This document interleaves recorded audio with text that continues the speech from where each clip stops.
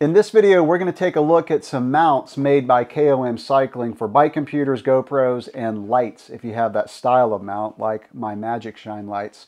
I've used KOM Cycling products in the past, and I really like them. I especially like the seat pack that I just reviewed that has a mount on the back for a Garmin Varia. It really solved a problem for me. So they make some pretty innovative products, and they're good quality.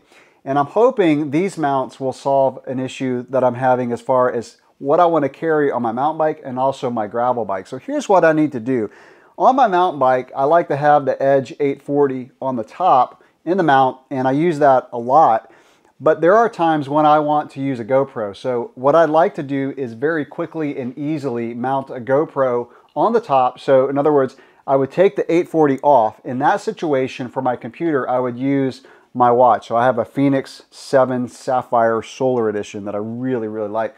So I would either leave the watch on my wrist or take off the straps and put it in a mount on the handlebars. And I'll show that coming up because I want to put these on the bike and we'll test it out. The other thing that I need to do on my gravel bike is figure out a way to really quickly and easily mount a light and sometimes a GoPro. So I have a Garmin 1030 on the gravel bike, and this stays on front of the gravel bike. And so what I do is sometimes I like to put a light underneath. So this is a Magicshine, and one thing I really like about a lot of the Magicshine lights is they have a Garmin style mount, so the quarter turn mount. So what I can do is just put this underneath, so put it in the mount, and we're going to test this out. Then there are times when, again, this is going to stay on top, I want to put a GoPro underneath the bike computer, and I want to do this really quickly and easily. Now I have something there now, but it's not quite as quick and easy as I'd like it to be.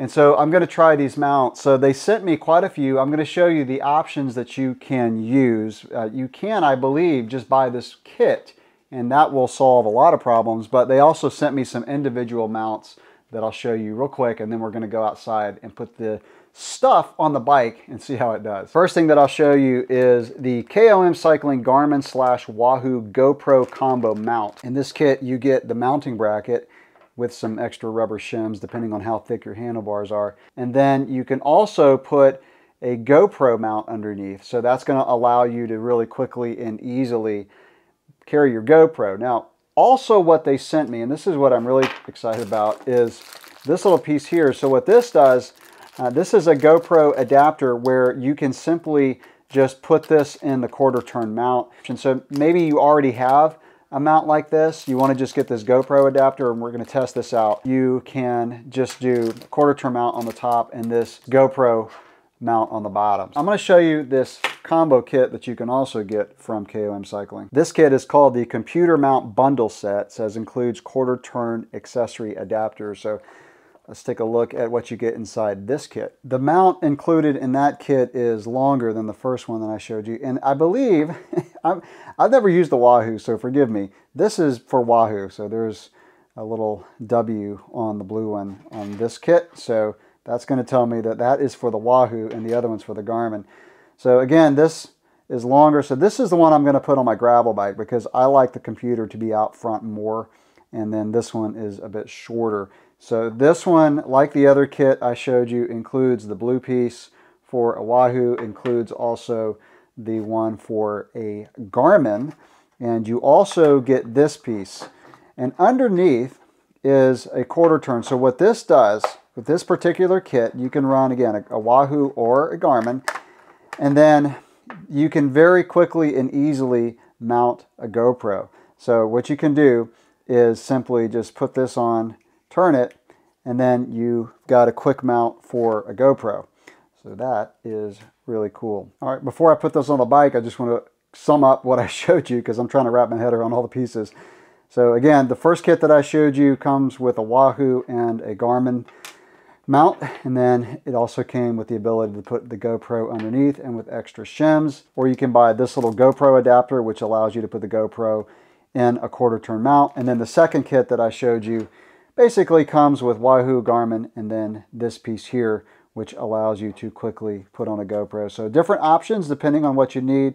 Now, I'm going to go put all this on the bike and it'll probably bring it all together for you. So while I'm setting this up, I just want to show you. So the first mount that I showed you, I took out the blue piece, and then I'm just going to drop in this piece for the Garmin, put the screws back in. And then if I wanted to, I could also put the GoPro mount underneath. Here's the configuration on the mountain bike. So what I can do is leave the 840 in the mount most of the time. I can take this off pretty easily. I'll leave this on in case I want to put my watch on and use the GoPro. So what I can do is take this off. Now I've already got the GoPro in that extra mount that you can buy, and then you just twist it in here, and then you've got a GoPro mount. And in that situation, what I would do is I would put my watch on the handlebars. So that's my setup if I want to have the watch on the handlebars. And I could, of course, just leave the watch on my wrist, but I like to see it more out in front. So that's the GoPro mount. The only thing that I'm slightly concerned about is the GoPro does move around in the mount slightly. So you can see there, GoPros have such great stabilization, it may not be a big deal, but I need to get this out on the trail and test it before I use it in a race. I have another mount that I've been using that bolts onto the handlebar, and then I put the GoPro on that holds it a bit more secure. It's just a pain to have to bolt that on every time I want to use the GoPro, so I really like that. That is super convenient. So if the stabilization is good, and it stays secure inside the mount, it's just the GoPro has a bit more movement than I had with the other mount. So I'll check it out, but I don't think it's going to be a big deal, but I'll test it out and let you know. So here's the mount on the gravel bike, and of course I've got the Garmin insert since I use a Garmin. Now underneath this one, as you saw earlier, I can mount the GoPro. So what I can do is go ahead and put the GoPro in here, and then I would just use the quarter turn quick mount there, and then just twist it on and quickly mount a GoPro. So I've got this other little mount from Magicshine, so I can put this in that mount, and that way I could put the light in here. So as far as I can tell, KOM doesn't make another insert that I could use for an underneath quarter turn. It's kind of a rare situation, right? It's only in the case really of running a light, because you're obviously not going to put a computer upside down. Again, I'll just have to use this mount, so I can put it on this mount and then I can just twist it in. Now, because I've got a couple kits, I've got an extra one of these, so I can leave this mounted on here and quickly convert this to a double quarter turn mount. So I can just put the light underneath if I wanted to do that. Now obviously I could just take the Garmin off and put in the light and just use like the watch on my wrist if I wanted to do that. So that is the mount from KOM Cycling. Now what I'll do is I'll just, before I end this video, test the GoPro on that mountain bike mount just to make sure the stabilization's okay.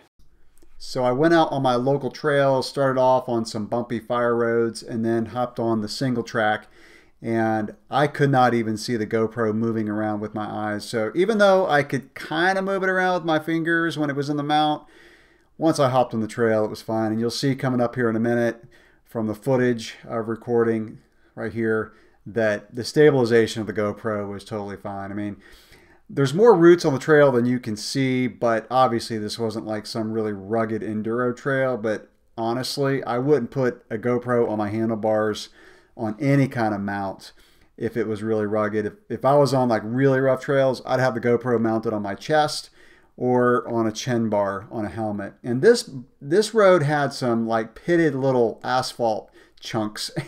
It was really choppy, but you can see here the stabilization of the GoPro was totally fine in this mount. So I would say it passed the test.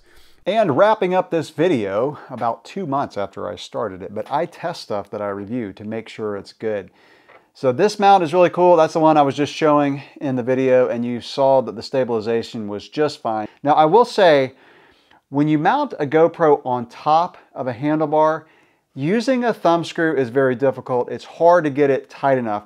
This actually came with a screw, an Allen screw, which I would recommend using. And other mounts that I've used where the GoPro is on top of the mount, I've had to use an Allen screw. So again, thumb screw is pretty difficult. If it's hanging below, upside down, you could use a thumb screw. So KOM makes some pretty innovative products to include a top cap mount, which I've never tried before, but it replaces your top cap with a Garmin quarter turn receiver so you can free up space on your handlebars.